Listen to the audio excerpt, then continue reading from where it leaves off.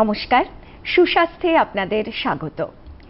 দেখুন, আমরা তো নানা রকম রোগ নিয়ে আলোচনা করি, তবে কিছু কিছু রোগ আছে যেগুলোর জন্য আগে থেকেই কিছু সচেতনতা বা সতর্কতামূলক ব্যবস্থা নেওয়া দরকার যাতে সেটা না ছড়ায়। এমন একটি রোগ হলো ডেঙ্গু, এবং আমরা মাঝে মধ্যেই শুনি ডেঙ্গুর প্রাদুর্ভাবের কথা। কি কি সচেতনতামূলক ব্যবস্থা নেওয়া দরকার, সরকারি স্তরে কি কি নেওয়া হয়, আপনারাও কিভাবে সচেতন থাকবেন, এসব কিছু আলোচনা করার জন্যই আজ সুস্বাস্থ্যের বিষয় ডেঙ্গু প্রতিরোধ ও প্রতিকার। আমরা অত্যন্ত আনন্দিত যে আমাদের সঙ্গে উপস্থিত হয়েছেন আজকের এই আলোচনায় রাজ্যের স্বাস্থ্য দপ্তরের অধিকর্তা ডক্টর অজয় কুমার চক্রবর্তী। ডক্টর চক্রবর্তী, আপনাকে স্বাগত জানাই। রয়েছেন ডক্টর বিভূতি সাহা, বিভাগীয় প্রধান, tropical medicine, school of tropical medicine, Kolkata. Doctor Saha, আপনাকেও স্বাগত জানাই। আমরা আলোচনায় যাওয়ার জন্য তো নিশ্চয়ই প্রস্তুত হয়ে আছি। আপনারাও ডেঙ্গুর নানা বিষয় নিয়ে হয়তো কিছু প্রশ্ন, আপনাদের আশেপাশে হয়তো অনেকে আক্রান্ত হচ্ছেন, জানতে চাইছেন, তাহলে নিশ্চয়ই আসবেন 24235222, 24235223, 29712075 তিনটি নাম্বারের যে কোনো একটিতে। ডেঙ্গু কি, এটাই প্রথম প্রশ্ন হতে পারে, এবং সেটা নিয়ে যাব ডক্টর সাহার কাছে। হ্যাঁ, ডেঙ্গু তো একটি ভাইরাস। সেই ভাইরাসটি আমাদের শরীরে প্রবেশ যখন করে তখন ডেঙ্গু রোগ হয়। ইডিস প্রজাতির মশারা, স্ত্রী মশারা যখন মানুষেরকে কামড়ায় রক্ত নেওয়ার জন্য, সেই সঙ্গে তারা আমাদের শরীরের মধ্যে ডেঙ্গু জীবাণু ঢুকিয়ে দেয়, এবং আমাদের যদি সেই রোগটা প্রতিরোধ করার ক্ষমতা যথেষ্ট না থাকে তখন আমাদের শরীরে 7 থেকে 2 সপ্তাহ পরে জ্বর হয়, গা হাত পা ব্যথা হয়, মাথা ব্যথা হয়, এইভাবে শুরু হয়, তারপরে গায়ে র্যাশ বেরোয়। তার মানে এটা পুরোটাই মশাবাহিত রোগ। মশাবাহিত রোগ। আচ্ছা আচ্ছা, আমরা তাহলে ডক্টর চক্রবর্তী একটু যাই সেই আলোচনায় যে কিভাবে ছড়াচ্ছে ডেঙ্গু, কিভাবে হচ্ছে এটাই। দেখুন, ডেঙ্গু ভাইরাস মানুষের শরীরে যখন থাকে তখন তার রোগ হচ্ছে অথবা রোগের ঠিক আগে মুহূর্তে, সেই সময়তে তার শরীরে যে ভাইরাসটা আছে রক্তের মাধ্যমে, রক্তের মধ্যে ছড়িয়ে থাকে।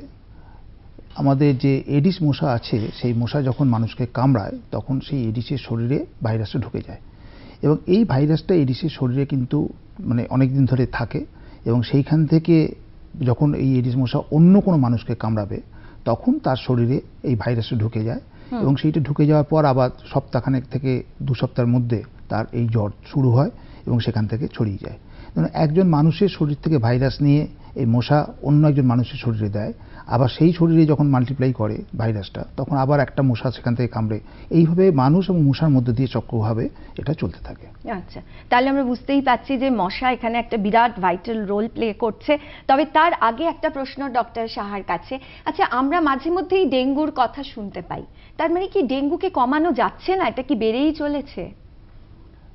কথাটাকে যদি আমরা এইভাবে ভাবি যে দেখুন, ডেঙ্গু কিন্তু আজকের রোগ না, বহু পুরনো রোগ, বহুদিন থেকে হয়েছে, এবং ডেঙ্গুর তো ভারতবর্ষে 4টে প্রজাতির ডেঙ্গু আছে।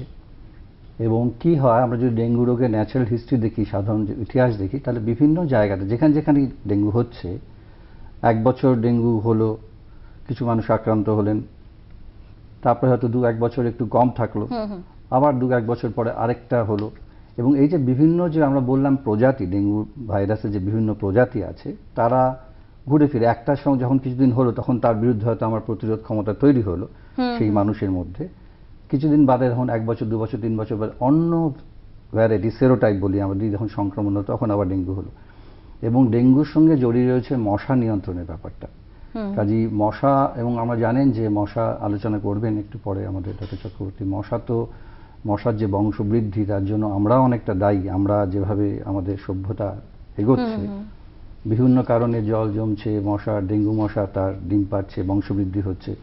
কাজেই যতক্ষণ না, এটা শুধু ভারতবর্ষ বলে নয়, আপনি দক্ষিণ পূর্ব এশিয়ার বিভিন্ন দেশে আপনি যদি দেখেন, খবর রাখেন, জানেন যে বাংলাদেশে এখন একটা বড় ডেঙ্গুর আউটব্রেক চলছে, ফিলিপাইন্সে একটা বড় ডেঙ্গুর আউটব্রেক চলছে। কাজে বিভিন্ন দেশ, যতক্ষণ না পর্যন্ত আমরা যথাযথভাবে মশা নিয়ন্ত্রণ করতে না পারবো, যেটা খুব কঠিন, ততক্ষণ ডেঙ্গুকে আটকানোটা বোধহয় সম্ভব হচ্ছে না। আচ্ছা, তাহলে মশার কথা যখন এসে পড়েছি ডাক্তারবাবু, ডক্টর চক্রবর্তী, একটু মশার কথা নিয়ে শুনি। মশা কিভাবে আমাদেরকে মানে এই দিকে ডেঙ্গুর দিকে নিয়ে যাচ্ছে সবটা জানা দরকার, এবং সিরিয়াসলি মশার কন্ট্রোল নিয়ে আমরা ভাববো, তা না হলে বোঝাই যাচ্ছে যে ডেঙ্গু কন্ট্রোল করতে গেলে মশাকেই কন্ট্রোল করতে হবে। তার কারণ হচ্ছে গিয়ে ডেঙ্গু যে ভাইরাস, তার এগেনস্টে আমাদের, বা ডেঙ্গু রোগের এগেনস্টে আমাদের কিন্তু কোনো প্রতিষেধক নেই, এখন পর্যন্ত আমরা তৈরি করে উঠতে পারিনি।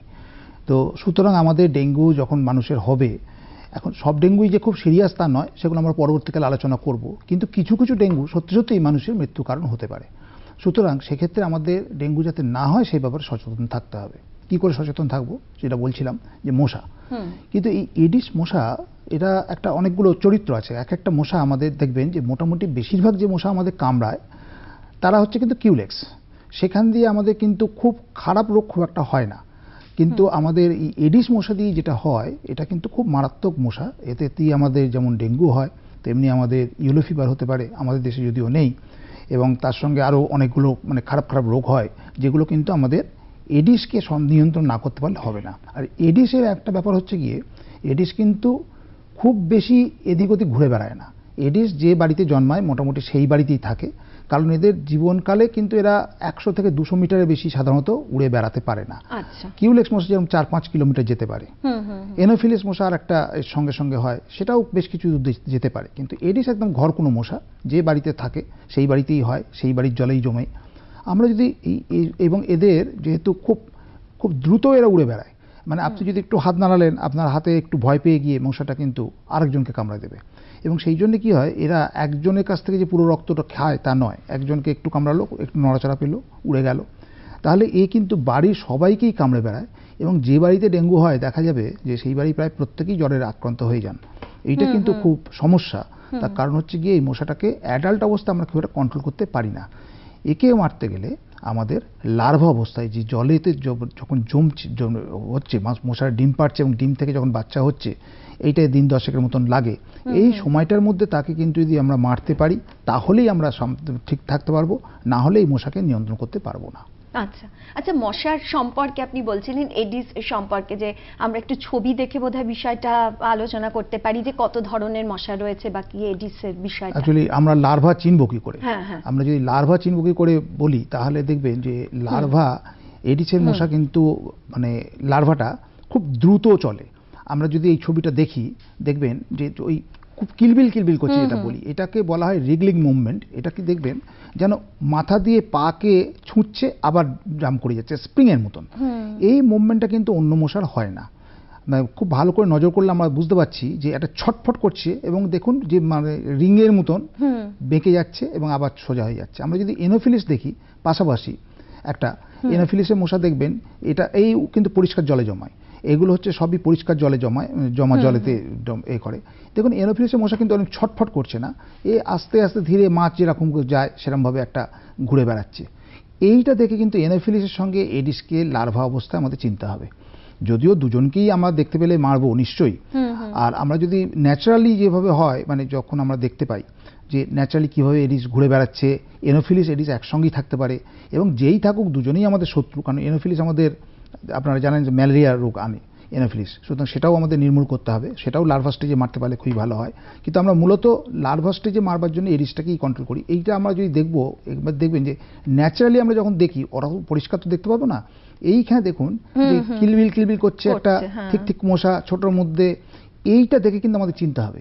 যদি এরকম ভীষণ স্পিডি দ্রুত মুভমেন্ট এবং স্প্রিং এর মতন করছে, এইটা কিন্তু এডিসের মশা। এবং এই ধরনের জলা জমে, এগুলো কিন্তু জলগুলো ফেলে দিতে হবে। আমরা যদি সপ্তাহে একবার করেও অন্তত করতে পারি, আমরা যদিও বলি আমরা 2বার করে করতে, কিন্তু মশাটা যেহেতু 7 দিন থেকে 10 দিন নেয়, প্রত্যেক সপ্তাহে আমি যদি নির্দিষ্ট একদিন জলটা ফেলে দিতে পারি, তাহলে মশা জন্মাবে না। কিন্তু সতর্কতা হিসেবে আমরা বলি সপ্তাহে 2 দিন করে পরিষ্কার করুন। এটা গেল 1 নম্বর। 2 নম্বর হচ্ছে গিয়ে যে কোনো ছোট ছোট যে পাত্র, মাটির ভাঁড়, চায়ের কাপ, প্লাস্টিকের কাপ, এই ধরনের জিনিসগুলোকে আমরা বলি সলিড ওয়েস্ট। এইটা হচ্ছে মারাত্মক জিনিস, কারণ এই সলিড ওয়েস্ট যদি পড়ে থাকে, এবং সেগুলো যেহেতু আমাদের দেখবেন শহুরে অঞ্চল, মফস্বল এলাকা, এইসব জায়গায় আমরা চা খেয়ে চায়ের ভাঁড়টা ফেলে দিই, দোকানে চা খাই, এবং সেই স্তূপাকৃতি হয়ে এরকম জঞ্জাল জমে থাকে। এবং সেইখানেতে যে কোনো একটা ডাবের খোলা, ডাব কেটে ফেলে রেখে দিলেন, নারকলের খোলা, এই সমস্ত জায়গায় কিন্তু যে জলটা জমে, এই পরিষ্কার জলেতে কিন্তু এডিস মশা ডিম পাড়ে। এবং সেই ডিম থেকে যে এই বাচ্চা হয়, ছোট ছোট কন্টেনার, আপনি খুব বড় জায়গায় যে হচ্ছে সবসময় তা নয়। আবার সিজন সময় চেঞ্জ করে দেয়, যখন মানে ধরুন গরমকাল, গ্রীষ্মকাল, তখন আপনি এই সমস্ত জায়গাগুলো জল জমে না, কারণ তখন বৃষ্টি নেই, তখন এই জায়গাগুলো জল জমে না। তখন হয়তো একটু পরিষ্কার জল যেখানে পাবে, দরকার হলে নর্দমার জল, দরকার হলে একটু পুকুরের ধারের জল, এই সমস্ত জলেতে নয়নজুলি আমরা বলি যেগুলো, নয়নজুলির জল, এইসব জলেতেও কিন্তু এই মশা তখন ডিম পাড়ে। কিন্তু ওদের প্রেফারেন্স হচ্ছে গিয়ে পরিষ্কার জল, এবং সেই পরিষ্কার জলটা বর্ষাকালে কিন্তু আমরা এত বাড়া হয়ে যায় এই কারণে যে বর্ষাকালে চতুর্দিকে এই ছোট ছোট ছোট ছোট যে সলিড ওয়েস্টগুলো রয়েছে তার মধ্যে জলটা জমে এবং সেখানে মশা ডিম পাড়ে। সুতরাং আমাদের যেটা লক্ষ্য রাখতে হবে যে এই সলিড ওয়েস্টে যেন কোনো জায়গায় জমে, এবং সেটাকে খুব ভালো করে ডিসপোজাল যদি আমরা করতে পারি, নষ্ট করে দিতে পারি, তাহলেই কিন্তু আমরা এই মশা থেকে বাঁচবো। ডাক্তারবাবু, একটা কথা খালি প্রশ্ন এসে পড়ে, আপনি বললেন যে এডিস মশা কিন্তু খুব বেশি দূর যেতে পারে না। হ্যাঁ, তার মানে বাড়ির কাছের অংশটুকুনি পরিষ্কার রাখাটাই হচ্ছে সব থেকে গুরুত্বপূর্ণ। এটাই হচ্ছে কথা। আমরা ভাবি যে সরকার এসব পরিষ্কার করে দেবে, সরকার সব পরিষ্কার করতে পারবে না। আপনাকে সচেতন হতে হবে।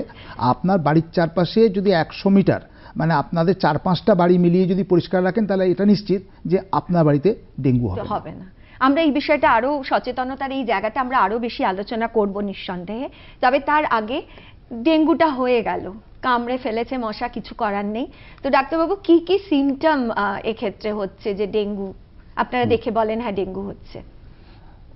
ডেঙ্গু জ্বর তো জ্বর তো থাকবেই, জ্বরের সঙ্গে মাথা ব্যথা, গা হাত পা ব্যথা, চোখের পিছনে ব্যথা, 3-4 দিনের মাথায় গায়ে একটা র্যাশ বেরোয়। আমরা যদি একটু ছবিটা দেখি, যে ছবিটা আমরা দেখাচ্ছি, দেখুন গায়ে একটা লাল রঙের র্যাশ বেরোয়, এবং যদি একটু ভালো করে লক্ষ্য করে দেখা যায়, যে মুখটা আমরা দেখানোর চেষ্টা করছি, কারো কারোর এই লালের মধ্যে একটা সাদা অংশ, আমরা বলি লাল সমুদ্রের মধ্যে সাদা দ্বীপ, এরকম দেখতে পাওয়া যেতে পারে।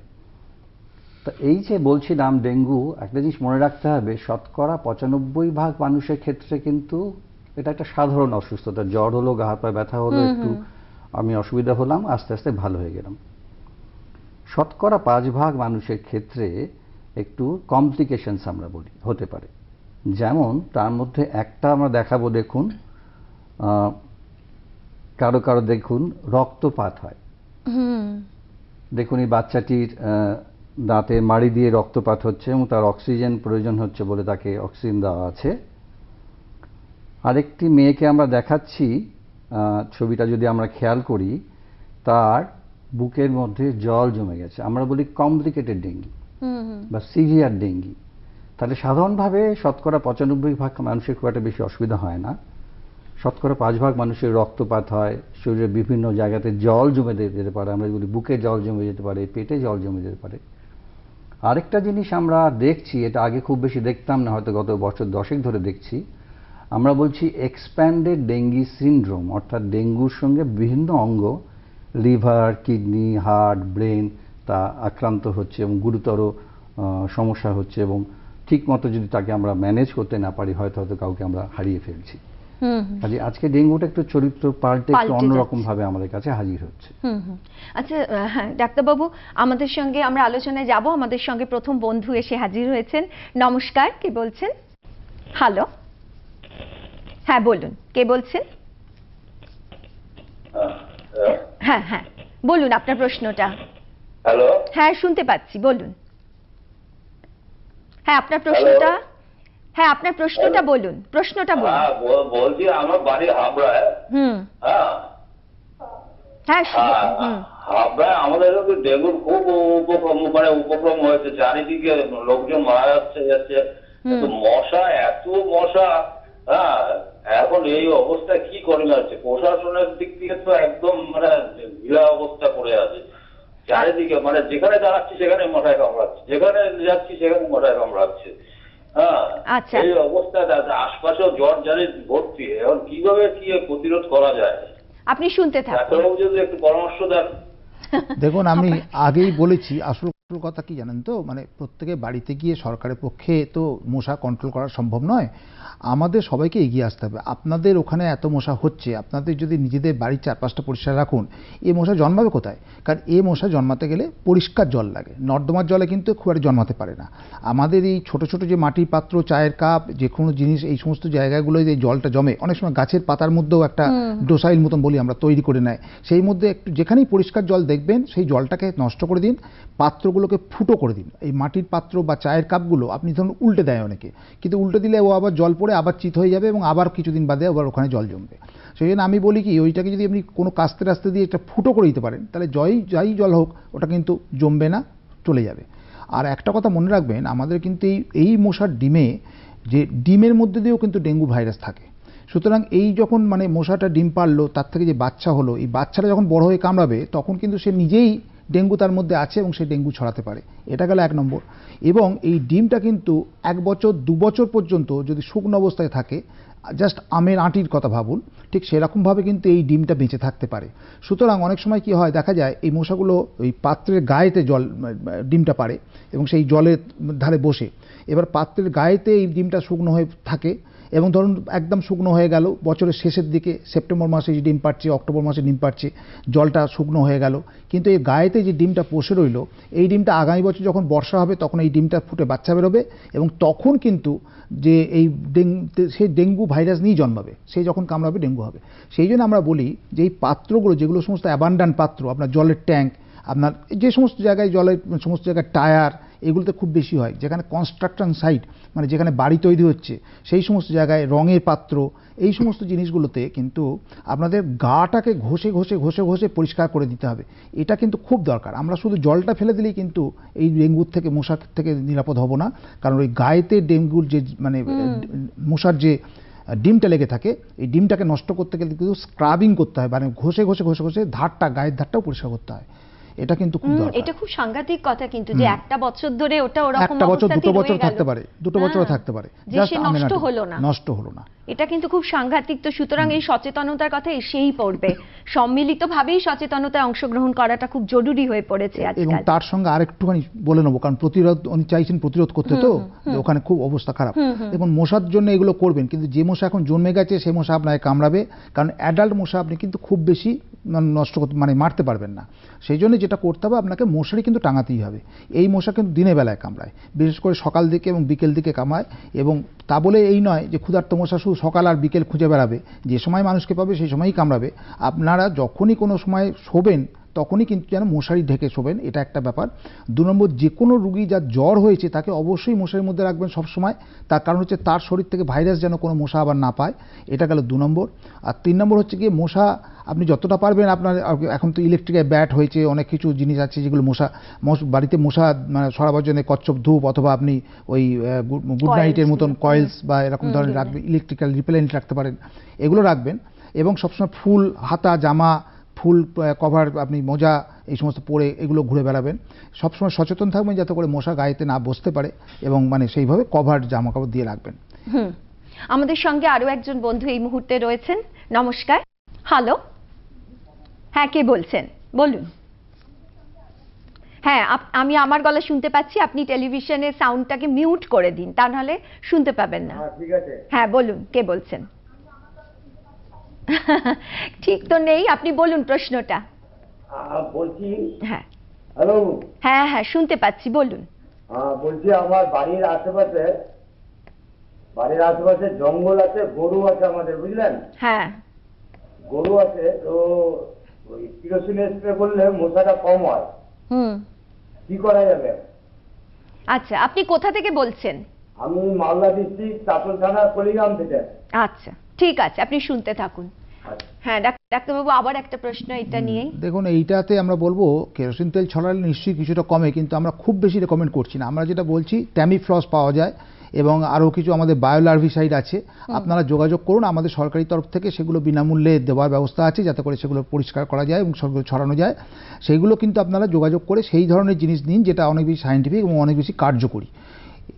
ওখানে নিশ্চয়ই আমাদের ওই কেরোসিন তেল ছড়ালে একটা কি হয়, সারফেসটা মানে যেহেতু মানে অক্সিজেন নিতে পারে না বলে মশার লার্ভাগুলো মরে যায়, কিন্তু সেটা যে খুব ভালো রেকমেন্ডেড পদ্ধতি তা বলবো না। আচ্ছা ডাক্তারবাবু, এই প্রসঙ্গে বলি, উনি মালদায় থাকেন, তাহলে উনি কোথায় যোগাযোগ করবেন এক্ষেত্রে? প্রত্যেকটি জায়গায় আমাদের প্রত্যেকটি গ্রাম পঞ্চায়েতের ব্যবস্থা আছে এবং প্রত্যেকটি বিডিও অফিসে ব্যবস্থা আছে, এবং আমাদের আরবান যদি এলাকা হয় তাহলে সেখানে কর্পোরেশনের কাছে ব্যবস্থা আছে, স্বাস্থ্য বিভাগের সঙ্গে যোগাযোগ করতে পারেন। আচ্ছা, আমরা চলে যাব ডাক্তারবাবু, ডক্টর সাহা, যে জ্বর তো হয়েছে, কিন্তু আমরা না প্রায়শই, আপনি বললেন যে কিছু কিছু জ্বর আছে যেগুলো হলে অতটা অসুবিধা নেই, মানে এর ক্ষেত্রে সিভিয়ার ডেঙ্গু যদি না হয়, কিন্তু এই জ্বরটা যে অন্য কোনো জ্বর নয়, ডেঙ্গুর জ্বর, সেটাই বা একজন মানে বাড়িতে কি করে বুঝবেন? হ্যাঁ, এটা আপনি খুব গুরুত্বপূর্ণ প্রশ্ন করেছেন। আমরা কয়েকটা সাধারণ লক্ষণের কথা বলি। ধরুন একজনের খুব হাঁচি হচ্ছে, কাশি হচ্ছে, গলা ব্যথা হয়েছে, সাধারণভাবে সেটা একটা অন্য কোনো ভাইরাস সংক্রমণ হয়েছে। ডেঙ্গুতে সাধারণভাবে এই রেসপিরেটরি সাইনগুলো থাকে না। ধরুন কার একজন জ্বর হয়েছে, তার সঙ্গে ভীষণ প্রস্রাবে জ্বালা করছে, বারে বারে পেচ্ছাপ হচ্ছে, জ্বালা করছে, সেক্ষেত্রে আমাদের ধরে নিতে হবে তার একটা মূত্রে সংক্রমণ হয়েছে। ডেঙ্গুর যে সাধারণ লক্ষণগুলো আমরা বলেছি, জ্বর, গা হাত পা ব্যথা, মাথা ব্যথা, এইগুলো কিন্তু ম্যালেরিয়াতেও থাকতে পারে, ইনফ্লুয়েঞ্জাতেও থাকতে পারে। তাহলে প্রথমে তো সেটা বোঝার উপায় নেই তার ডেঙ্গু কি হয়েছে না হয়েছে। আমরা যেটা বলি সেটা হচ্ছে যে জ্বর হলে কয়েকটা জিনিস, যেমন প্যারাসিটামল জাতীয় ওষুধ নিজেরা খাওয়া যায়, প্রচুর পরিমাণে তরল সেবন করা যায়, এবং আপনার নিকটবর্তী যে আমাদের স্বাস্থ্য পরিষেবা আছে, সরকারি যে স্বাস্থ্য পরিষেবা আছে, সেখানে গিয়ে যেমন একটা পরীক্ষা ম্যালেরিয়া হয়েছে কিনা একটা স্লাইড নিয়ে পরীক্ষা করলেই বলতে পারা যায় যে ম্যালেরিয়া হয়েছে কি হয়নি। তেমনি ডেঙ্গি পরীক্ষার জন্য কিন্তু আমাদের ব্যবস্থা আছে। প্রথম 5 দিনের মধ্যে আমরা বলি NS1 অ্যান্টিজেন, রক্তাক্ত NS1 অ্যান্টিজেন পরীক্ষা করতে হয়, সেটা করে আমরা বলতে পারি। সেই ব্যবস্থা কিন্তু আমাদের অনেক অঞ্চলে আছে, পরিষেবা বিভিন্ন পেরিফেরাল প্রান্ত অঞ্চলেও আছে। আর 5 দিন যদি পেরিয়ে যায় তখন আমরা বলি যে IgM ডেঙ্গু অ্যান্টিবডি পরীক্ষা করলে বুঝতে পারা যায় যে তার ডেঙ্গু হয়েছে কিনা। আচ্ছা, আমরা এই আলোচনায় যাব, তবে তার আগে রয়েছেন, নমস্কার, হ্যালো। নমস্কার ম্যাডাম। হ্যাঁ বলুন। আমি ডক্টর সবাইকে নমস্কার জানাচ্ছি। বলছি আমাকে একটা মশা কামড়ালো, মশাটা ডেঙ্গুর মশা।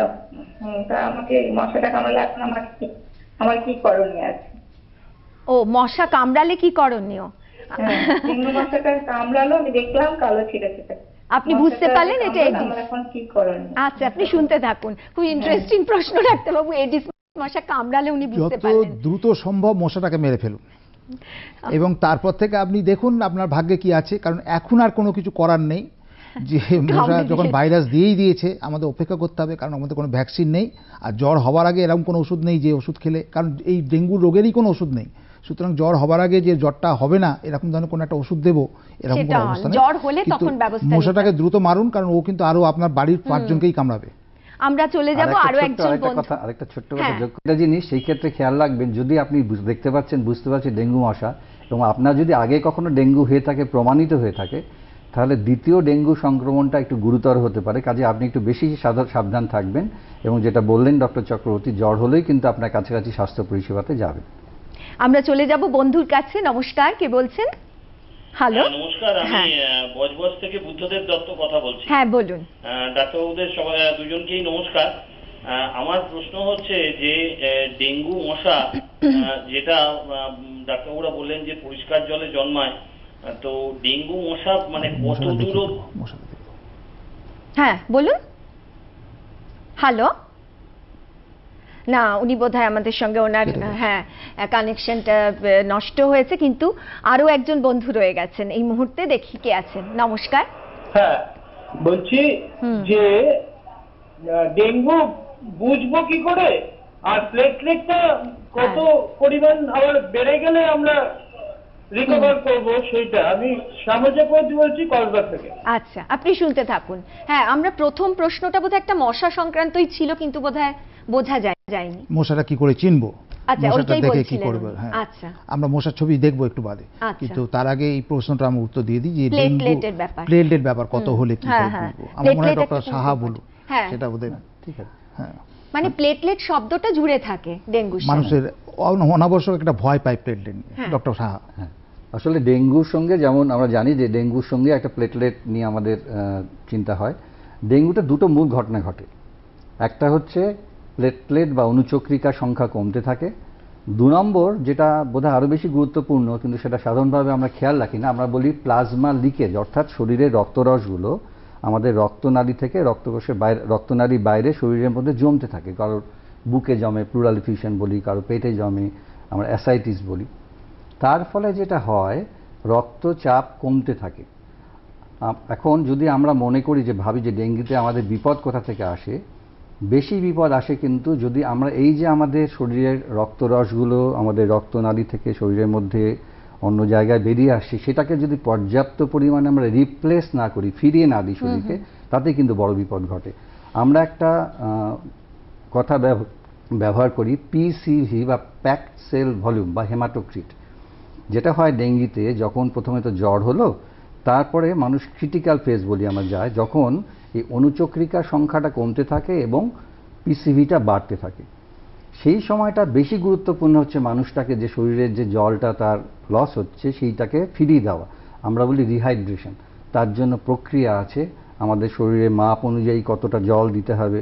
যিনি মুখে খেতে পাচ্ছেন তাকে মুখে বিভিন্ন জাতীয় তরল দেওয়া, সাধারণ জল, নুন চিনির জল, ওআরএসের শরবত, মুড়ির জল, সাবুত জল ইত্যাদি।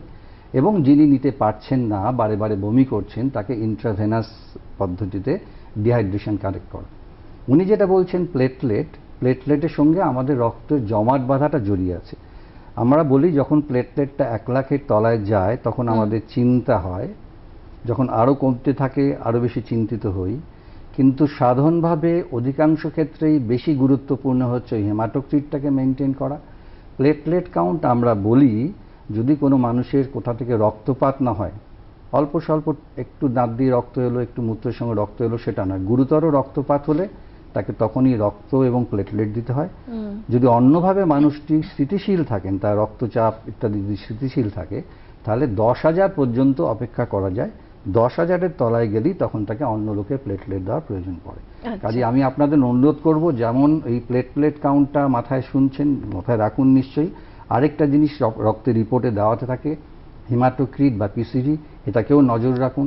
যে মানুষটা হেমাটোক্রিটটা বেড়ে যাচ্ছে হঠাৎ করে, তার মানে তার রক্তটাকে আরও জল তরল দেওয়া দরকার। আবার যদি কারো হঠাৎ করে হেমাটোক্রিটটা হঠাৎ করে কমে যায়, তখন তার ভেতরে রক্তপাত হচ্ছে, এটাও ভাবতে হয়। কাজে এই জিনিসটাকেও গুরুত্ব দিতে কিন্তু ভাবতে আমাদের। আচ্ছা, আমরা আলোচনায় ফিরে আসবো, তবে তার আগে নেব একটু বিরতি। সঙ্গে থাকুন। ফিরে এলাম সুস্বাস্থ্যের আলোচনায়। আজকের বিষয় ডেঙ্গু প্রতিরোধ ও প্রতিকার। বন্ধুরা রয়েছেন, দেখি কে রয়েছেন। নমস্কার। হ্যালো। হ্যাঁ বলুন। নমস্কার। হ্যাঁ বলুন। বলছি, আমি গত 1.5 বছর আগে আমার ডেঙ্গু হয়েছিল। আমি হাওড়া শামপুর থেকে বলছি, পিঙ্কু ভক্ত। প্রশ্নটা বলুন। প্রশ্নটা হচ্ছে, আমার ডেঙ্গু হয়েছিল এবং আমি এনআরএস এ ভর্তি ছিলাম। আমার প্লেটলেট 15 পর্যন্ত নেমে গেছিল। তারপরে আমাকে ব্লাড ফান্ড দিতে হয়েছিল, যেটা হোয়াইট রক্ত দিতে হয়েছিল।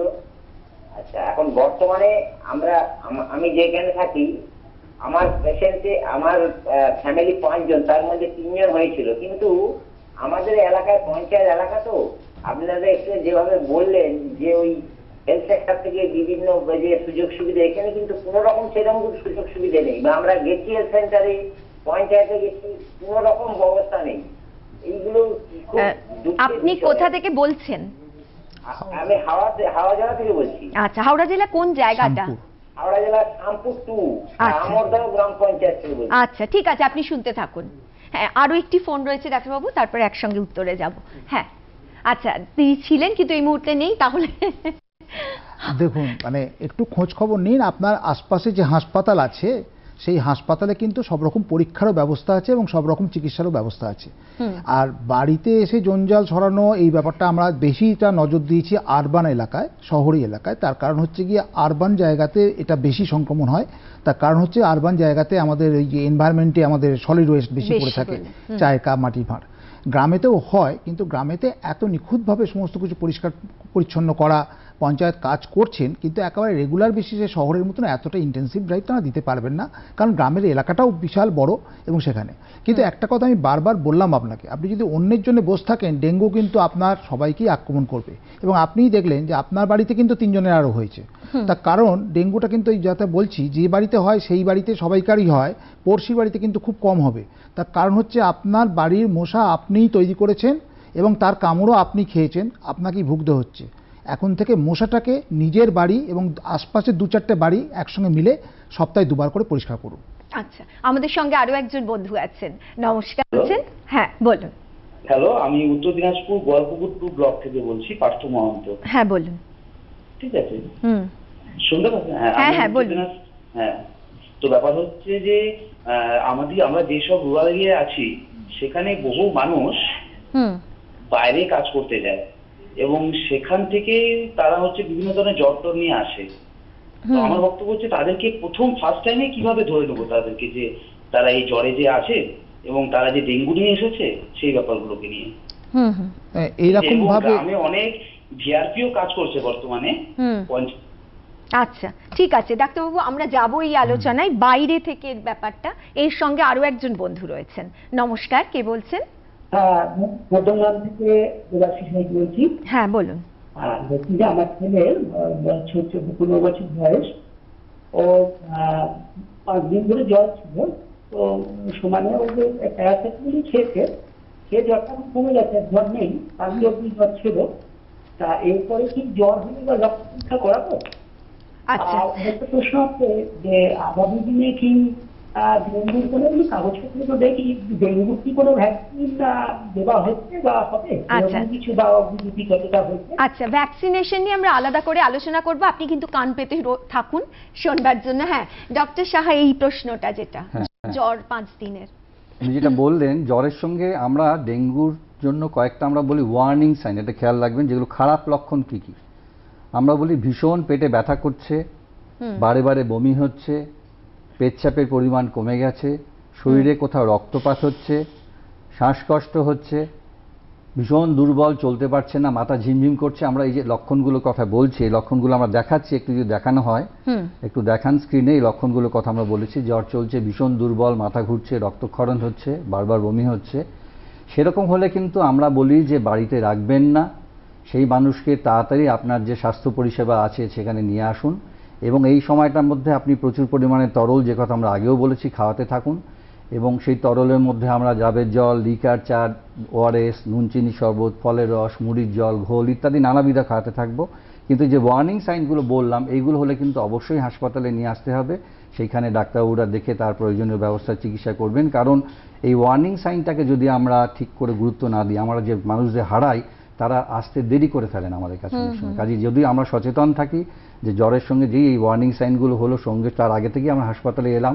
আরেকটা দলের কথা আমরা মাথায় রাখতে বলি, বারবার এটা খেয়াল রাখবেন, খুব ছোট শিশু, অনেকটা বয়স্ক মানুষ, যাদের কোনো সিরিয়াস হার্টের রোগ, লিভারের রোগ, সিরোসিস অফ লিভার, কিডনির রোগ, নেফ্রোটিক সিনড্রোম আছে, যাদের কোনো ট্রান্সপ্লান্ট হয়েছে, যাদের কোনো বাইপাস হয়েছে, এদের ক্ষেত্রে কিন্তু আমরা বলি আরও বেশি সচেতন। গর্ভাবস্থায় এবং প্রেগন্যান্সি, গর্ভাবস্থা, এদের ক্ষেত্রে কিন্তু আমরা বলি যে আরও আগে থেকে সচেতন হন এবং তাদের কিন্তু আরও আগে মানুষের ডাক্তার পরিষেবার কাছে নিয়ে আসুন, যাতে তাদের ক্ষেত্রে কিন্তু যদি কমপ্লিকেশনসগুলো অনেক বেশি হতে পারে এবং তাদের হারানোর আশঙ্কা বেশি থাকে, সেই জন্য সেই ক্ষেত্রে বেশি গুরুত্ব দিয়ে তাদের আরও আগে চিকিৎসা পরিষেবা নিয়ে আসতে হবে। তার মানে এখানে উনি একটা 5 দিনের কথা বলছিলেন, 5 দিন ধরে হয়েছে, তাহলে সেক্ষেত্রে তাকে নিয়ে যেতেই হবে। 5 দিনের জ্বর, দেখুন 5 দিনের জ্বর যদি হয়ে থাকে, সেই সঙ্গে তার যদি জ্বরটা ছেড়ে যাচ্ছে না, এটা জ্বরটা, কারণ আমাদের যেটা ডেঙ্গুতে হয়, যখন জ্বরটা ছাড়ে তখন কিন্তু কমপ্লিকেশনসগুলো হয়।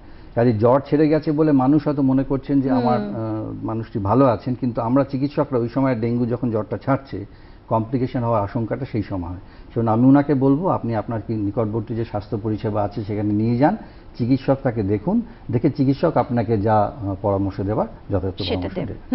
বরঞ্চ আমি এই প্রসঙ্গে একটুখানি আরেকটু বলবো, সেটা হচ্ছে কি যে সব ডেঙ্গু রোগীকেই কিন্তু আমরা যদি ভর্তি করতে হবে তা কিন্তু নয়, এটা ভালো করে বুঝুন। কিন্তু যদি যে সতর্কতা আছে, যেটা ডক্টর সাহা বারবার বলছেন, যে যদি বমি বমি ভাব হয় বা তার থেকে বমি হয়ে গেল, পেটে প্রচণ্ড ব্যথা হচ্ছে, ইউরিন একদম হচ্ছে না, 6 ঘন্টার বেশি যদি ইউরিন না হয়, বা ইউরিন একদম লাল রঙের হচ্ছে, খুব কম পরিমাণে ইউরিন হচ্ছে, এই ধরনের জিনিসগুলো, শরীর ভীষণ দুর্বল হচ্ছে, উঠে দাঁড়ালে মাথা ঘুরে যাচ্ছে, এই ধরনের জিনিসগুলো যদি হয়, এবং সেটা সাধারণত দেখা যায় জ্বর অবস্থায়, খুব বেশি হয় না, কিন্তু যেটা ডক্টর সাহা বলতে চাইছেন যে 5 দিন যে জ্বর, এই জ্বরের সময়টা কিন্তু আপনার অত বিপদ নেই।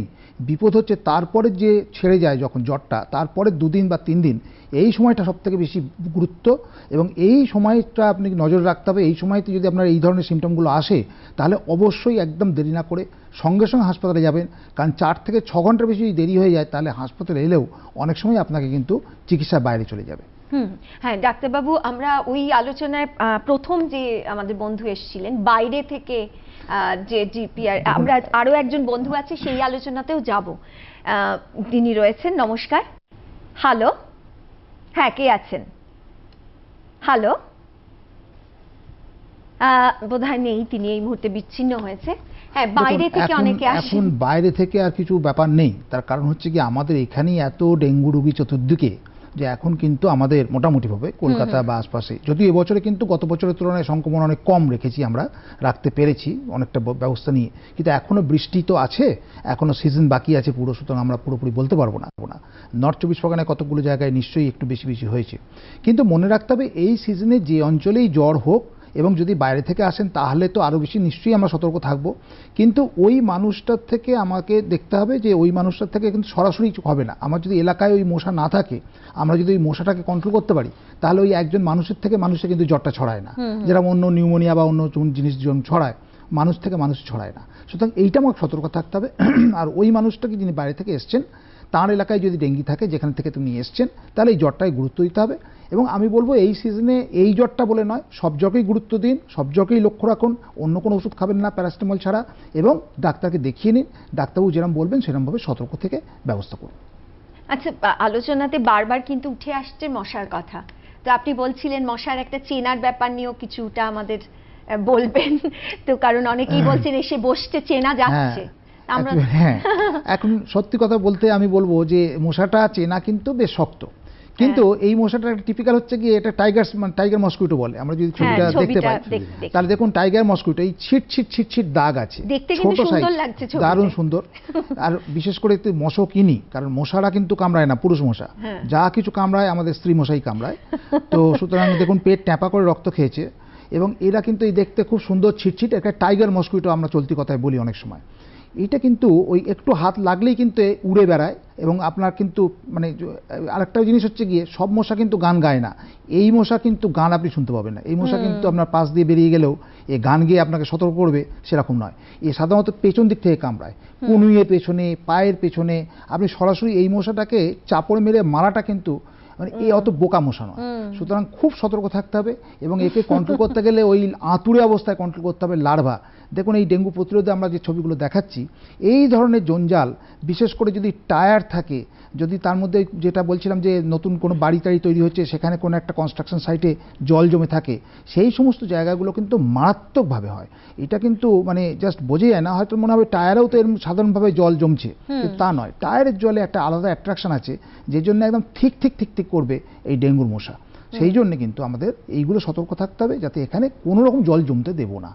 তার মানে মশা মেরে কিন্তু সচেতন হওয়ার ব্যাপার নয়, যেগুলো আছে জল পরিষ্কার, মানে জলকে যতটা সম্ভব সরিয়ে রাখা, জল জমতে পারবে না, হ্যাঁ একদম জমাবে। অনেকে কি করেন, জল ধরে রাখেন অনেক দিনের জন্য চৌবাচ্চার মধ্যে, এবার সেই তলায় জল রইলো, আবার তার উপরে জল দিচ্ছেন, তাহলে কিন্তু সেখানে মশা হবে। তার কারণ ওই তলার জলেতে লার্ভাটা থেকে যাচ্ছে, এবং সে 10 দিন সময় পেয়ে গেলেই লার্ভা থেকে মশা তৈরি হয়ে যাবে, এবং তারপর আর তাকে মারা যাবে না খুব একটা। সুতরাং আমাদের জলটা কিন্তু 7 দিনের মধ্যে, দিনে অন্তত 2 বার 7 দিনের মধ্যে, মানে 3 দিন 4 দিন অন্তর যদি জলটা আমরা পুরো ড্রেন আউট করে ফেলে দিই, দিয়ে একটু শুকনো রাখি, তারপরে তো আবার জল ভরি, তাহলেই কিন্তু এই মশাটা মানে বাঁচতে পারবে না।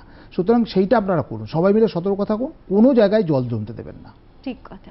হ্যাঁ ডক্টর সাহা, এবার যাই আমরা একটু, যে ছোটদের ক্ষেত্রে তো বাবা মারা খুবই ওয়ারিড থাকেন, তাদের তো এইসব প্লেটলেটের সমস্যাগুলো নিয়ে বাবারা প্রায়শই বলেন, তো ছোটদের ক্ষেত্রে এই হারটা কেমন, ডেঙ্গুর এই সংক্রমণের হার, এবং বাবা মারা কি করবেন সেক্ষেত্রে?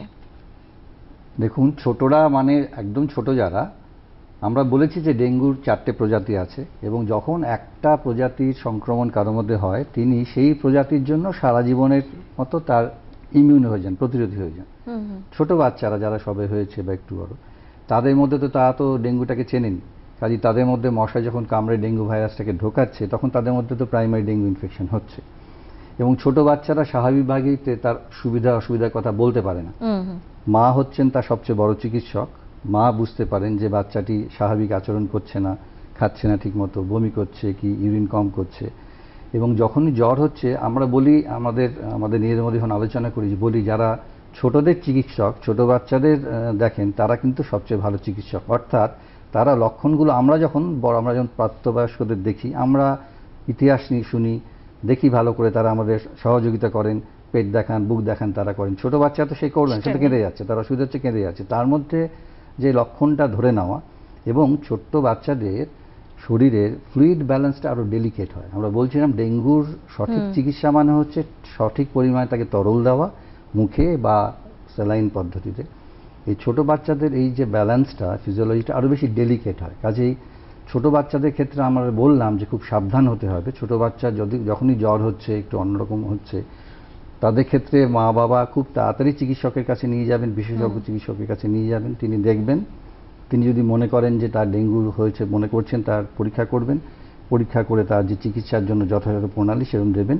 এবং তাদের জন্য নির্দিষ্ট প্রণালী আছে, কতটা তরল দিতে হবে শরীরের ওজন অনুযায়ী সেভাবে মাপ করা আছে। কাজে সেইটাকে যদি ঠিকঠাক করে করা যায় তাহলে তাদেরকে অসুস্থ করে আমরা আনতে পারব। আচ্ছা, তো এক্ষেত্রে যদি ছোটদের হয়ও তাহলে কি কোনো ঝুঁকি রয়েছে? বাবা মারা অনেক সময় টেনশনে পড়ে যান। হ্যাঁ, যে বললাম যে ছোট বাচ্চা এবং বেশি বয়স্ক মানুষ, তাদের ক্ষেত্রে ঝুঁকি তো বেশি। মানে কি ধরনের হয়? অঙ্গহানি নাকি? দেখুন, ডেঙ্গুর ঝুঁকি সাধারণভাবে আমরা একটু আগে আলোচনা করেছি দুটো। একটা তো বলেছি হেমারেজ, ডেঙ্গি হেমারেজিক ফিভার, আরেকটা বলেছি অঙ্গর আক্রান্ত হওয়া। যেমন আমাদের মেডিকেল কলেজে পিডিয়াট্রিক ডিপার্টমেন্টের চিকিৎসকরা বলেন তারা পেয়েছেন ডেঙ্গুর সঙ্গে কনভার্সন হচ্ছে। ও আচ্ছা। ডেঙ্গুর সঙ্গে জন্ডিস তো আমরা দেখি, বড়দের দেখি, ছোটদের কিন্তু কনভার্সনস অনেক হয়। এটা কি লং টার্ম হতে পারে, মানে সেরে যাওয়ার পরে, না ওই টাইমের মধ্যে? ওই সময়টা আচ্ছা। পেচ্ছাপ প্রচুর কমে গেছে ইত্যাদি কমপ্লিকেশন, ব্লিডিং, এবং সেইগুলোকে যথাযথ সময়ে রেকগনাইজ করে সেইটাকে যদি তাকে সাপোর্টিভ, ডেঙ্গুর তো কোনো এখনো পর্যন্ত আনফর্চুনেটলি আমাদের কোনো স্পেসিফিক ট্রিটমেন্ট নেই, আমাদের অ্যান্টিভাইরাল এখনো ডেঙ্গুর কিছু নেই, আমাদের পুরোটাই লক্ষণ ভিত্তিক চিকিৎসা এবং তরলটাকে যথাযথ পরিমাণে রিপ্লেস করা।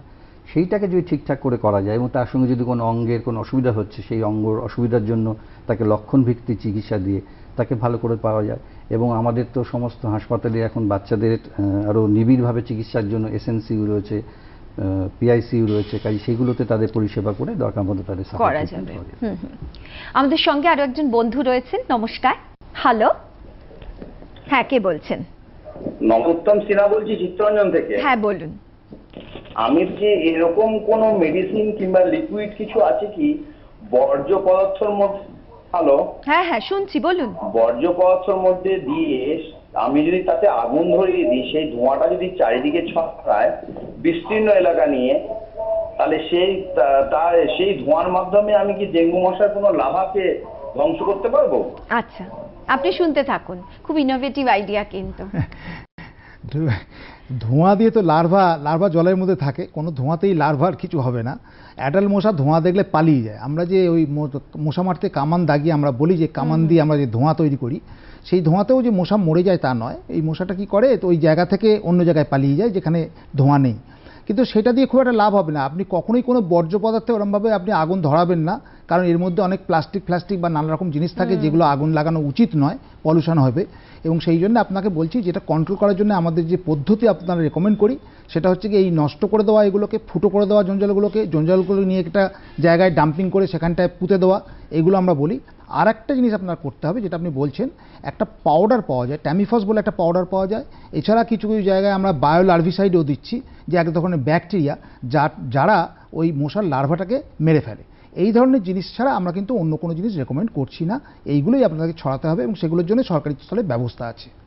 আচ্ছা, সেই সঙ্গে একটু জেনে নিই সরকারি স্তরে মানে এই টেস্ট করার ব্যাপার, যেটা ডক্টর সাহা একটু আগে বলেছেন, তো সেইগুলো কি মানে বিনা পয়সায় পাওয়া যাচ্ছে সব জায়গায়? সরকারি চিকিৎসায় আর বিনা পয়সায় কথাটা বলবেন না, তার কারণ হচ্ছে সরকার এখন সমস্ত রকম চিকিৎসা, আপনার ক্যান্সার চিকিৎসা হলেও বিনা পয়সায় দেয়, আর ডেঙ্গু চিকিৎসা হলেও বিনা পয়সায়, সমস্তই দিতে সরকার দায়বদ্ধ এবং সরকার দিচ্ছে। সুতরাং সেটা নিয়ে আর কথা নয়, সরকারি কোনো চিকিৎসায় কোনো পয়সা লাগে না। কিন্তু যেটা হচ্ছে গিয়ে সরকারি সমস্ত জায়গায় আপনি যদি একটা বিপিএসসিতে চলে যান, সেখানেই যদি যেখানে ডেঙ্গু আমাদের উপদ্রুত এলাকা আছে এইরকম জায়গাগুলো চিহ্নিত করে আমরা সেই জায়গাগুলো এই সমস্ত পরীক্ষার ব্যবস্থা রেখেছি। আমরা গত বছরের তুলনায় এবছরে আরও অনেকগুলো জায়গায় বাড়িয়েছি, কিন্তু সমস্ত জায়গায় এটা করা যাবে না। কিন্তু বড় হসপিটালে সব জায়গায় ব্যবস্থা আছে এবং সমস্ত জায়গায় জোনাল হিসেবে আমরা কিন্তু ম্যাপিং করে একটা মানে অন্তত কেন্দ্রেতে কাছাকাছির মধ্যে ব্যবস্থা করেছি যেখানে ডেঙ্গুর রক্ত পরীক্ষা বিনা পয়সায় হয়। আচ্ছা, আমাদের সঙ্গে আরো একজন বন্ধু। নমস্কার। হ্যালো, হ্যাঁ বলুন। হ্যাঁ বলুন, কে বলছেন? বলছি আমাদের মহেশখালীর মধ্যে যেখানে যেখানে জল জমে আছে পরিষ্কার, ওর মধ্যে কিছু মানে যেটা একটু আমি টিভির মধ্যে দেখলাম যে পোকাগুলো চিট করছে, ওই পোকা হচ্ছে এখানটায় প্রচন্ড পরিমাণ হয়ে গেছে, তো সেটাকে মারার জন্য তাকে কিভাবে করার মতো উপায় যদি বলেন খুবই। আমরা বারবারই সেটা বলছি, আপনারা একটাই জিনিস করুন, আপনি শুনতে থাকুন। আপনার প্রশ্নটা বুঝে গেছি। সেটা হচ্ছে কি, কোনো জায়গায় জলটা জমতে দেবেন না। জল থাকতেই পারে, 3-4 দিন ধরে আপনার জল জমা যদি থাকে কোনো ক্ষতি নেই। তারপর অন্তত একদিন জলটাকে পুরো পরিষ্কার করে দেবেন, দিয়ে শুকনো করে রাখবেন, 2-3 ঘন্টা অন্তত শুকনো করতে দেবেন, তারপরে তো আবার জল ভরবেন, দেখবেন তাহলে কিন্তু ডেঙ্গুর মশা কিন্তু জন্মাবে না। এটাই আপনাকে নিজেকে করতে হবে নিজের বাড়ির চারপাশে। আরো নিশ্চয়ই কিছু প্রশ্ন আছে, তবে ফিরে আসবো বিরতির পর, সঙ্গে থাকুন। ফিরে এলাম আলোচনায়। আমাদের সঙ্গে যে বন্ধু রয়েছেন, নমস্কার। হ্যালো। হ্যাঁ বলুন। হ্যালো। হ্যাঁ বলুন। হ্যাঁ নমস্কার, আমি পাইকপাড়া থেকে নীলাদ্রি চক্রবর্তী বলছি। বলুন। নমস্কার ডাক্তার মহোদয়, নমস্কার। বলছি যে আমার প্রশ্ন হচ্ছে, আমার গত সপ্তাহে মানে 2 দিন জ্বর হয়েছিল, 100-র মধ্যে ছিল আর একদিন 101 ছিল। তা এখন আমার জ্বর ছেড়ে গেছে, ডাক্তারবাবু হচ্ছে, তা আমি কোনো টেস্ট করা হয়নি। আমি হ্যাঁ বলুন। হ্যালো। হ্যাঁ কেটে গেছে ফোনটি। হ্যাঁ কি? হ্যাঁ ডক্টর সাহা, আপনার গত সপ্তাহে জ্বর হয়েছিল, 2 দিন জ্বর ছিল, তারপর জ্বর ছেড়ে গেছে এবং মাঝখানে কয়েকদিন বেশ চলে গেছে আমার কথা শুনে মনে হচ্ছে। কাজে এই মুহূর্তে আপনার কোনো পরীক্ষা করার দরকার নেই। জ্বরের তো নানা কারণ হতে পারে, এই সময় নানা ভাইরাল ইনফেকশনস হয়, ইনফ্লুয়েঞ্জা জাতীয় জ্বর হয়। যদি ডেঙ্গুও হয়ে থাকে ধরে নিচ্ছি, তাহলেও ডেঙ্গু তো সাধারণভাবে বললাম যে শতকরা 95% ক্ষেত্রে এরকমই অসুস্থতা। জ্বর হলো, 2-1 দিন শরীরটা একটু অসুবিধা করলো, গা হাত পা ম্যাজ করলো, তারপর ভালো হয়ে গেলেন, ভুলে গেলেন। এবং আরো অনেকেরই ক্ষেত্রে তার থেকেও বেশি, যাদের মধ্যে কোনো জ্বরই হয় না, তাদের কিন্তু ডেঙ্গু ভাইরাস সংক্রমণ হয়ে গেল এবং একটা প্রতিরোধ ব্যবস্থা গড়ে উঠলো, যে প্রতিরোধ ব্যবস্থা থেকে তার পরবর্তীকালে ওই টাইপের ডেঙ্গুটা হবে না, কিন্তু তার কোনো রোগ লক্ষণই হলো না। সুতরাং এটা কিন্তু কোনো সেটাও হতে পারে এবং সেটা অনেক বেশি লোকের হয়। যদি 5 জনের জ্বর হয়, বাকি 100 জনের দেখা যাবে বা 95 জনের দেখা যাবে যাদের মধ্যে জ্বর হয়নি কিন্তু ডেঙ্গুর আক্রমণ হয়েছে এবং তার কিছুই হয়নি। ও আচ্ছা, এটাও খুব ইন্টারেস্টিং ব্যাপার। আচ্ছা, এই সঙ্গে একটা প্রশ্ন এসে পড়ছে, আগেও একজন বলেছিলেন ভ্যাকসিনেশন কোনো কিছু আছে কিনা, তো সেই ব্যাপারে একটু বলুন। ডেঙ্গু আমরা বলেছি, ডেঙ্গু 4টে সেরোটাইপ হয়। ডেঙ্গু ভ্যাকসিন বিদেশে উপলব্ধ আছে, দক্ষিণ পূর্ব এশিয়ার বেশ কিছু দেশে এবং দক্ষিণ আমেরিকার কিছু দেশে ডেঙ্গু ভ্যাকসিন প্রয়োগ করছেন তারা। কয়েকটা জিনিস, যেমন ডেঙ্গুতে যে 4টে সেরোটাইপ দেখা গেছে, সেরোটাইপ 2 এবং 3 তাদের ক্ষেত্রে ডেঙ্গু ভ্যাকসিন খুব ভালো কাজ করে না। এক, দ্বিতীয়ত একটা গুরুত্বপূর্ণ ঘটনা ঘটলো ফিলিপিন্সে, যেখানে ডেঙ্গু ভ্যাকসিন দেওয়া হচ্ছিল। ধারণা করা হচ্ছে যে ডেঙ্গু ভ্যাকসিন দিয়ে ডেঙ্গুর গুরুত্বটা মানে ডেঙ্গুর আক্রমণ হারটা কমানো যাবে। দেখা গেল কিছু শিশু, তাদের মধ্যে খুব গুরুতর ডেঙ্গু সংক্রমণ হলো। বিশ্ব স্বাস্থ্য সংস্থা সেইটাকে যখন অ্যানালিসিস করলেন, তারা দেখলেন যে যাদের মধ্যে আগে ডেঙ্গু হয়নি তাদের যদি ডেঙ্গু ভ্যাকসিন দেওয়া হয় তাদের মধ্যে গুরুতর ডেঙ্গু হতে পারে। সেই জন্য বিশ্ব স্বাস্থ্য সংস্থা এখন নির্দেশিকা দিয়েছেন ডেঙ্গু ভ্যাকসিন তাদেরই দেওয়া যাবে যাদের একবার প্রমাণিত ডেঙ্গু হয়েছে, টেস্ট করা হয়েছিল, অথবা তাদের রক্তে ডেঙ্গুর আইজিজি অ্যান্টিবডি পাওয়া গেছে তাদের ক্ষেত্রে, এবং 9 বছরের ওপরে। ভারত সরকার কিন্তু ভালো করে মনে রাখুন, ভারত সরকার কিন্তু ডেঙ্গু ভ্যাকসিনকে এখন অনুমোদন দেননি। কাজে আমাদের ক্ষেত্রে এখনো কোনো ভ্যাকসিনের ব্যাপারই নেই। আমরা ডেঙ্গু প্রতিরোধ বলতে মশার জন্মাতে না দেওয়া এবং যে আলোচনাগুলো আমরা করলাম সেগুলোই আমাদের কাছে জায়গাটা, সেটা নিয়ে আমাদের কথা হবে। আচ্ছা, তাহলে এই আলোচনা থেকে বোঝা যাচ্ছে ডক্টর চক্রবর্তী যে একবার ডেঙ্গু হলে অনেকবার বারবার ডেঙ্গু হওয়ার সম্ভাবনা থেকে যাচ্ছে। আমার মনে হয় যে বোধহয় আমাদের এখন অনুষ্ঠান প্রায় শেষের পথে, আমরা যদি একটু সাম আপ করে নিই, আপনি যেটা বলছেন আমি সেটা ধরেই বলবো যে আমরা তাহলে আলটিমেটলি কি করব যাতে করে আমরা ডেঙ্গুর থেকে বাঁচতে পারি এবং ডেঙ্গু যাতে মৃত্যু না হতে পারে। প্রথম কথা মনে রাখবেন যে ডেঙ্গু কিন্তু যেটা বলছেন ডক্টর সাহা, 4টে টাইপের আছে, ডেঙ্গু 1, 2, 3, 4। এই 4টে প্রজাতি দিয়ে একজনের জীবনে সর্বাধিক 4বার কিন্তু ডেঙ্গু হতে পারে। এবং মনে রাখবেন যে প্রথমবার ডেঙ্গু বেশিরভাগ ক্ষেত্রেই কিন্তু মারাত্মক হয় না। প্রথমবার ডেঙ্গু বেশিরভাগ ক্ষেত্রেই কিন্তু মোটামুটি নর্মালি সে ভালো হয়ে যাবে এবং তার হয়তো গুরুতর চিকিৎসাই করতে হবে না বা তাকে হাসপাতালে ভর্তি হতে হবে না। কিন্তু দ্বিতীয়বার, তৃতীয়বার বা চতুর্থবার যদি কারো ডেঙ্গু হয়, সেই সমস্ত প্রত্যেকবার যতবার হবে তত তার বিপদের সম্ভাবনা অনেক বেশি। সেক্ষেত্রে অনেক বেশি সতর্কতা নিতে হবে এবং দ্বিতীয়বার যদি কারো ডেঙ্গু হয় একদম কাল বিলম্ব না করে সঙ্গে সঙ্গে কিন্তু আপনি ডাক্তারবাবুকে দেখাবেন এবং বলবেন ডাক্তারবাবুকে যে আমার আগে একবার ডেঙ্গু হয়েছে। এটা গেল প্রথম কথা। আমি 2 মিনিটে বোধহয় 2 নম্বর কথা হচ্ছে ডেঙ্গুর থেকে আপনার কিন্তু কোনো ওষুধ নেই। সুতরাং ডেঙ্গুতে যেটা একমাত্র চিকিৎসা সেটা হচ্ছে কোনো খারাপ ওষুধ না খাওয়া। খারাপ ওষুধ বলতে যেগুলো ব্লিডিং হতে পারে, অ্যাসপ্রিন জাতীয়, ব্রুফেন জাতীয় এই ধরনের কোনো ওষুধ যাতে খাবেন না। প্যারাসিটামল ছাড়া অন্য কোনো ওষুধ খাবেন না জ্বর কমানোর জন্যে, এবং কোনো ওষুধের কিছু দরকারও নেই, তার কারণ কোনো ওষুধে কোনো রোল নেই।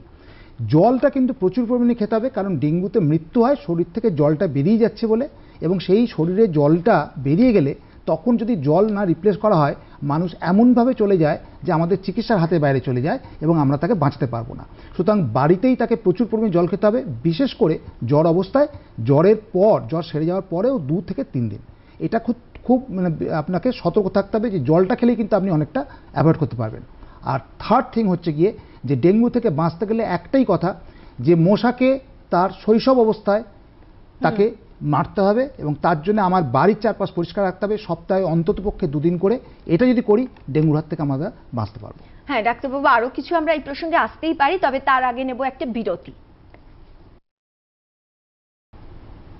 আমরা আলোচনার প্রায় শেষ ভাগে, এবং ডাক্তারবাবু ডক্টর চক্রবর্তী আমাদের খুব ভালো করে বুঝিয়ে দিয়েছেন যে একদম শুরু থেকে শেষ কিভাবে আমাদের সতর্ক থাকা দরকার।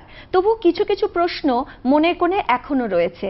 যেমন ডক্টর সাহা, আপনাকে এই প্রশ্নটা করি যে আমরা একটা কথা শুনি ব্লাড ট্রান্সফিউশন করতে হচ্ছে এক্ষেত্রে ডেঙ্গুর বড়সড় ব্যাপারটা কি? আমরা বলেছি ডেঙ্গুতে 2টো বিপদ হতে পারে। একটা বলেছি অনুচক্রিকা কমে গিয়ে রক্তক্ষরণ হতে পারে, আর একটা বলছি রক্তরস বেরিয়ে গিয়ে প্লাজমা লিকেজ হতে পারে। এই যে রক্তপাত ডেঙ্গুতে অল্প স্বল্প রক্তপাত বা গুরুতর রক্তপাত, অল্প স্বল্প মানে নাক দিয়ে একটু রক্ত বেরোলো, মাড়ি দিয়ে একটু রক্ত বেরোলো, ইউরিনটা একটু লাল হলো, চামড়াতে লাল দাগ দেখা গেল। গুরুতর রক্তপাত মানে কালো বমি হচ্ছে, কালো পায়খানা হচ্ছে, প্রচুর পরিমাণে মহিলাদের ক্ষেত্রে ভেজিনা ব্লিডিং হচ্ছে, গর্ভস্রাব হচ্ছে। আমরা বলি যে খুব বেশি রকম রক্তপাত হলে রক্ত বা রক্তজাত পদার্থ দিতে হবে, তার সঙ্গে প্লেটলেট দিতে হবে। আর যদি মানুষটি স্টেবল থাকেন, অর্থাৎ তিনি স্থিতিশীল, তার রক্তচাপ স্বাভাবিক আছে, তাহলে যদি প্লেটলেটটা কমছে, আমরা বলি যে 10,000-এর তলায় যদি না যায়, আমরা কিন্তু বলি প্রোফাইল্যাকটিক প্লেটলেট, অর্থাৎ সতর্কতামূলকভাবে প্লেটলেট দেওয়া, সেটা কিন্তু অন্যথায় দেওয়া হবে না। শুধুমাত্র কোনো মানুষের প্লেটলেট কাউন্টটা যদি 10,000-এর তলায় চলে যায় তখন দেওয়ার প্রশ্ন আসে। আর একটা ছোট্ট কথা এই সঙ্গে বলে রাখি, পেঁপে পাতা নিয়ে, পেঁপের ট্যাবলেট নিয়ে নানা কথা আসে, এটা আমরা একটু ছোট করে বলে নিই। অনেকেই পেঁপের ট্যাবলেট ব্যবহার করেন, কারিকা পাপাইয়া লিভসের এক্সট্রাক্ট ব্যবহার করেন, কিন্তু আমাদের বিশ্ব স্বাস্থ্য সংস্থা এবং বিজ্ঞানসম্মতভাবে যারা কাজ করেন তারা আমরা বলি পেঁপে পাতার রসের কোনো কার্যকারিতা নেই। অর্থাৎ ডেঙ্গুর চিকিৎসাতে পেঁপে পাতা ট্যাবলেটে কিন্তু প্লেটলেট ওঠানোর জন্য পেঁপে পাতা ট্যাবলেটে কোনো রকম কোনো রেকমেন্ডেশন নেই। আচ্ছা, যাই হোক, এবার কিন্তু ডক্টর চক্রবর্তী একটু বলুন, অনেকেই হয়তো বা জ্বর বা এটা বুঝতেই পারে না, পৌঁছতে পারে না স্বাস্থ্যকেন্দ্রে, ফেলে রাখলে কি ক্ষতি হতে পারে? না দেখুন, যদি জ্বর না বুঝতে পারেন তাহলে কিন্তু কোনো অসুবিধে নেই। আপনার যদি জ্বর না হয় দৌড়ে দৌড়ে হাসপাতালে আসবার দরকার নেই। জ্বর হলে আপনি নিশ্চয়ই একবার পরীক্ষা করবেন, বা দরকার ডাক্তারবাবুকে বলবেন যে এলাকায় ডেঙ্গু হচ্ছে সেখানে জ্বর হলে রক্ত পরীক্ষা করাও দরকার আছে। কিন্তু আসল সতর্ক হবেন যে জ্বরের পর, জ্বরটা ছেড়ে গেল তারপরে 2 থেকে 3 দিন, এই সময়টা তখন মনে রাখবেন যে এইটাই সব থেকে বিপদ। সেই সময় একটুও ত্রুটি করবেন না। যদি যেগুলো বললাম, পেটে ব্যথা, বমি ভাব, ইউরিন কম হয়ে যাচ্ছে, বা খুব দুর্বল লাগছে, মাথা ঘুরে যাচ্ছে উঠে দাঁড়াতে গেলে, এরকম ক্ষেত্রে কিন্তু আপনাকে অবশ্যই দৌড়ে হাসপাতালে আসবেন, কিন্তু মৃত্যুর মুখোমুখি হতে পারে। অনেক ধন্যবাদ ডক্টর সাহা, ডক্টর চক্রবর্তী আসার জন্য। আপনারাও ভালো থাকবেন, ডেঙ্গুর হাত থেকে দূরে থাকবেন। নমস্কার। নমস্কার।